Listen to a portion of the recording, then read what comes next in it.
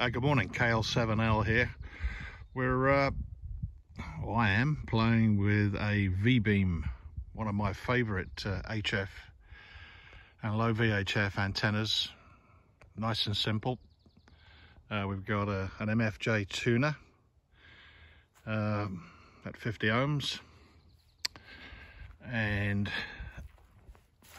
the V-beam, which you won't be able to see, but it goes open wire up about 60 feet through the trees, and one leg goes down to that tree and another one goes to that tree.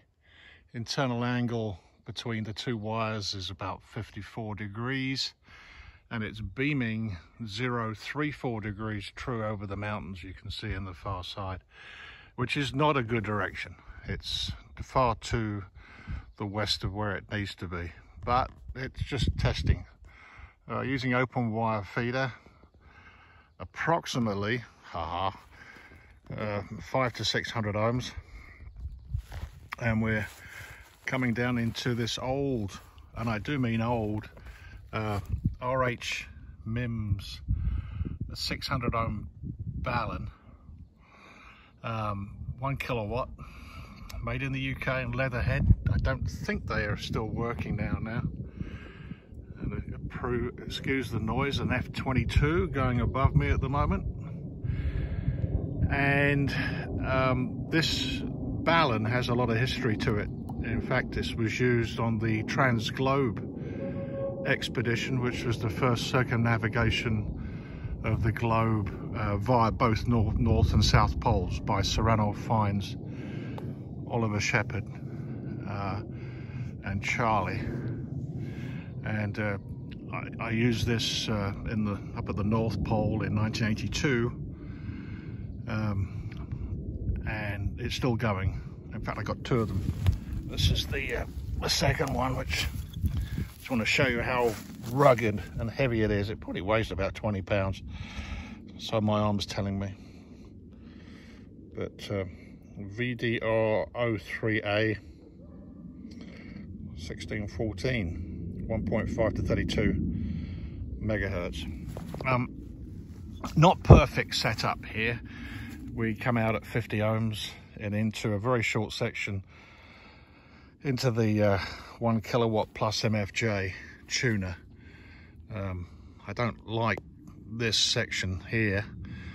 I would prefer that to be also shorter, although I don't think for any of the frequencies I'm using, this lossy section here isn't going to be too bad, but it tunes fine.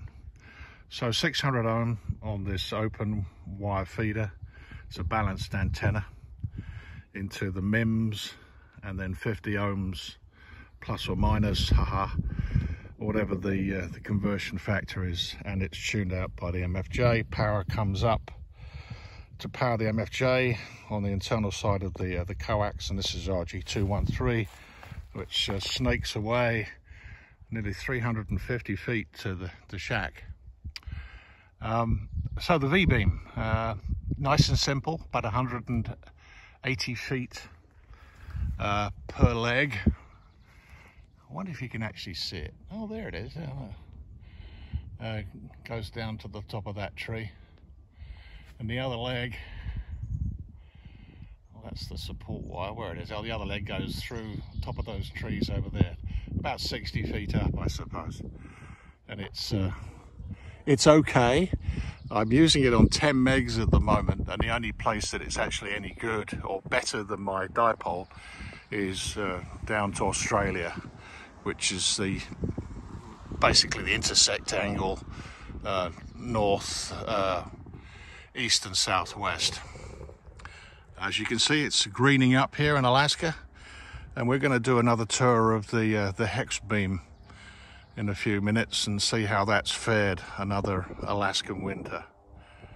All the best from Alaska, where it's greening, and before this helicopter arrives and takes the audio out, 7.3, KL7L.